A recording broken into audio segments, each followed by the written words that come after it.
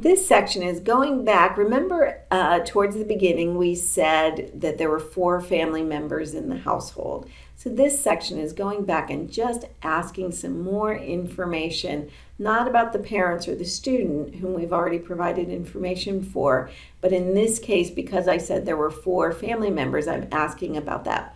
I'm being asked about that one additional family member. So I'm assuming this is a sister who is younger and in middle school. But if it was a sibling who maybe was going to college, this is where you'd provide that information about what kind of expenses your parents are dealing with for that sibling who's also in college.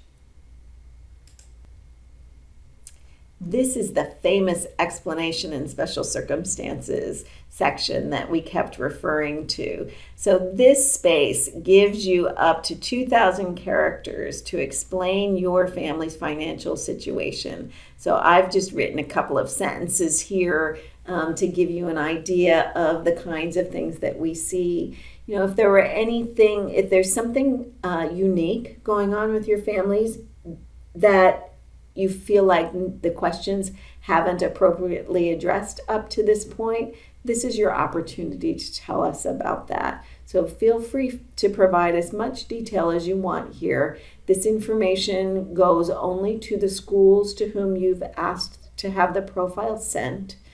And we really do read this information when we see it in-house. So this is your chance to tell the financial aid office directly what's going on with you. If we need more information, if we want more detail, we'll let you know. We'll ask you questions. But at least this is your opportunity to give us some basic information. For example, if you indicated in the parents' income sections that there was going to be a dramatic shift from one year to the next in the parents' income, you would want to tell us about that in this explanation in special circumstances section. In this example that I wrote, just letting us know that this family, although the years that we looked at on the profile, their information may have been pretty healthy, that family is still recovering from a period of unemployment. So that's a helpful thing for a financial aid office to know. It might help to explain, some inconsistencies that we see in the application.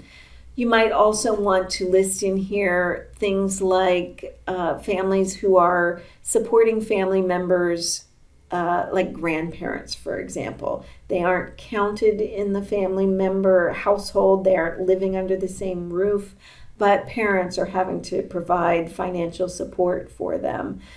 So that information is helpful for the financial aid office to know. This is really your chance to tell us anything unique about your family situation.